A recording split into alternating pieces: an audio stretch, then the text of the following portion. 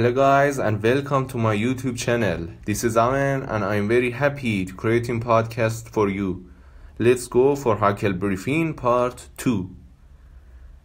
Huck escapes and finds a friend. Mostly it was a lazy, comfortable kind of life.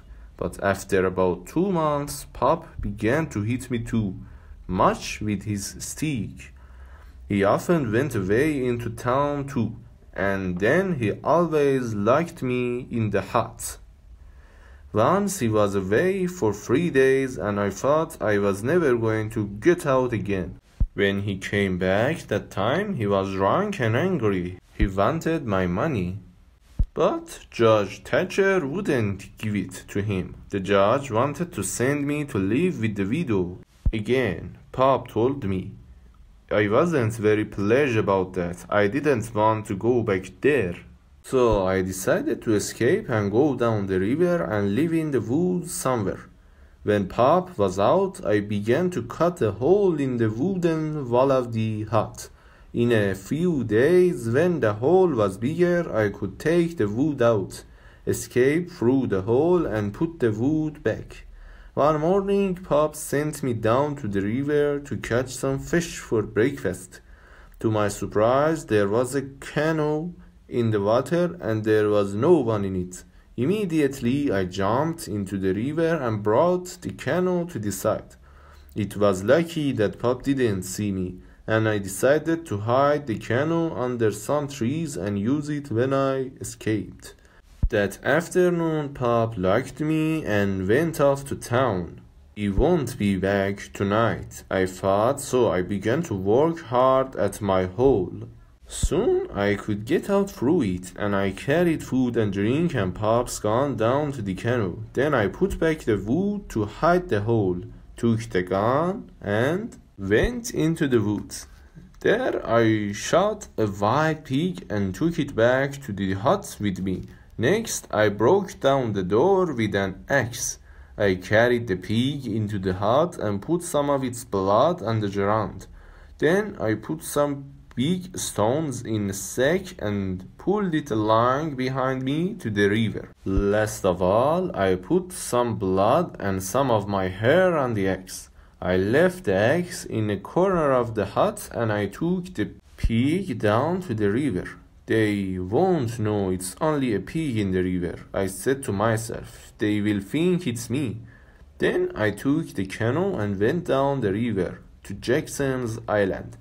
By then it was nearly dark, so I hid the canoe under some trees and went to sleep. It was after 8 o'clock when I woke up the next day, and then the sun was high in the sky. I was warm and comfortable and I didn't want to get up. Suddenly I heard the noise up the river.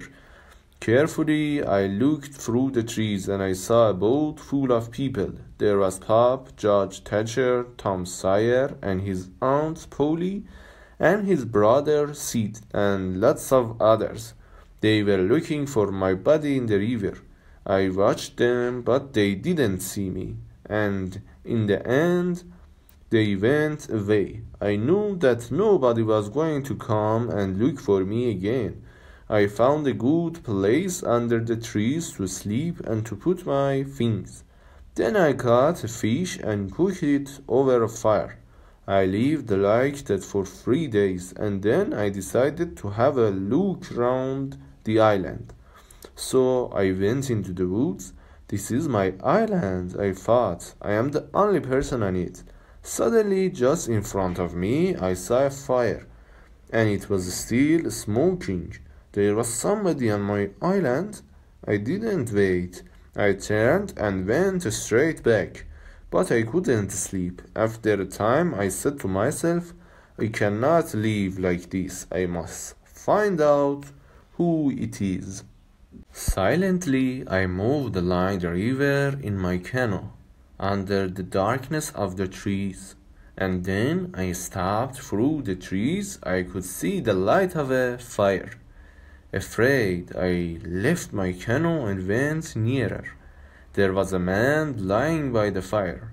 Suddenly he sat up and saw that it was Jim. Miss Watson's slave.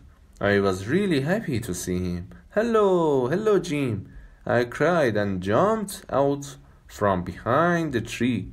Jim fell to his knees. Please don't hurt me, he cried. I have always been good to dead people. It's all right, Jim, I don't die, I said. But why are you here on the island? I asked. Well, Huck, he began. Old Miss Watson wanted to sell me. A man came into town and told Miss Watson that he would buy me for $800. She couldn't say no, so I ran away. I ran down to the river to hide, but everybody in the town was there. They said you were dead, Huck. I had to wait all day to get away. When it was dark, I got onto a big boat and hid. When we came near this island, I jumped into the water and swam here. Jim finished his story, and then we both carried all our things into a cave and hid the canoe under some trees. We were just in time because then the rains came. It rained 4 days, and the river got higher and higher. All kinds of things came down the river, and one night there was a little wooden house lying half on its side. We got the canoe out and went to take a look. Through the window we could see a bed, 2 old chairs, and some old clothes.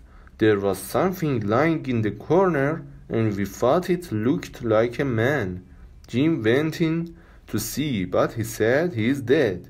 Someone shot him in the back. Don't look at his face, Huck. It's terrible. I didn't want to see the dead man's face, so I didn't look. We just took the old clothes and a few other things and went back to our cave on the island.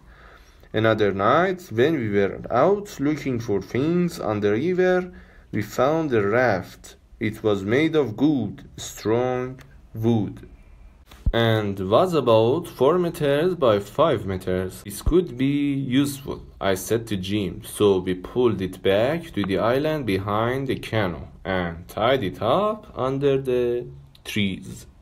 The end of chapter 2. Thank you guys for listening me. Don't forget to like and subscribe my channel, because it can be very helpful to me to improve my reading and improve my channel. And don't forget to write down your opinion about my channel on the comment box. Thank you so much, and goodbye until tomorrow. Goodbye.